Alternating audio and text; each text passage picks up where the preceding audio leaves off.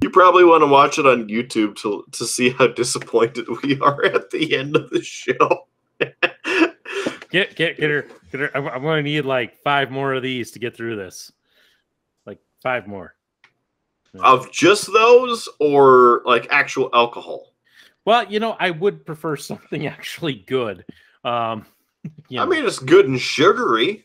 It'll give you gut rot if you drink enough of them. Yeah. Yep. Yeah. Well, I have plenty of beer that is currently cold, waiting in the fridge. Do you need me to bring any IPAs? Because I got more mystery. I got more Mystery Machine upstairs. Huh? Do you need some more IPAs, Skinner? I can bring them. I got them. My head hurts. No, I'm good.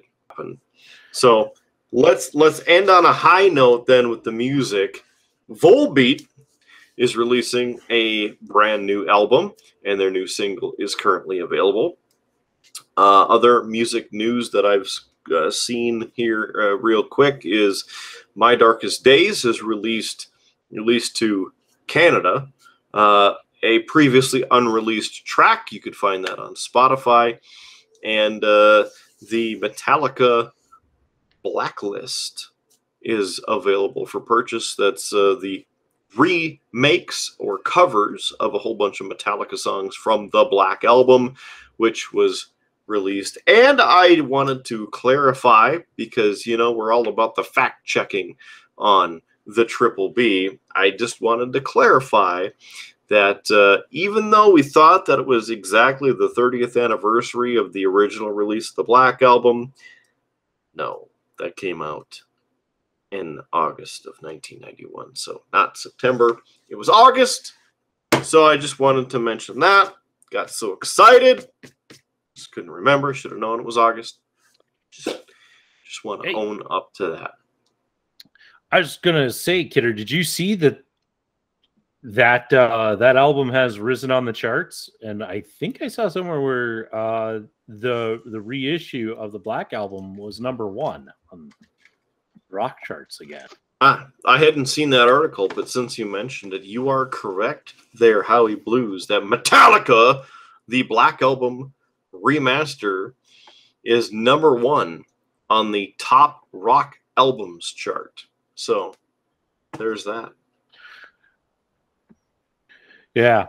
Another interesting piece of news, a little late for anybody who's listening to this, but I don't know if you also saw this, Kidder, but our friends over with the band Saul, they were supposed to be performing at Rebel Rock down in Orlando, Florida, for a festival, and Rebel Rock got canceled, and the guys, not wanting to disappoint people, wanting to still be able to provide and rock out and have a great show since they were down there, actually performed tonight a free pop-up concert at Ace Cafe in Orlando, Florida. Just so that I saw that, yeah. Yeah, I thought it was worth mentioning, because it just goes to show those are some guys who love to rock, love to entertain people, and we're not going to allow a canceled festival to ruin their trip. I mean, they're already having a tough time. They're supposed to be touring with Nonpoint, and with all of the disasters going on Nonpoint, Saul has been having a tough time with this tour. I've just got to say. So, but I'm glad to hear that they were able to find a venue and were able to go out and rock and entertain the folks. So I just thought I would share that as well. Yeah, I saw a couple of the photos from it. It looked like a hell of a time. So wish that it could have been up here, but you know what? I missed out on that. And why did I miss out on that? Well, you'll find out if you go watch that bonus episode right here on the YouTube channel or beerbluesbs.com. You gonna say the line? I was about to say. Looked like you were gonna say the line. I was gonna say it. I was geared up. It was on the tip of my tongue. I was gonna give it the old Big Show. Well, we've been talking. It's talking too damn long. It's time to wrap it up. It's a really long show tonight.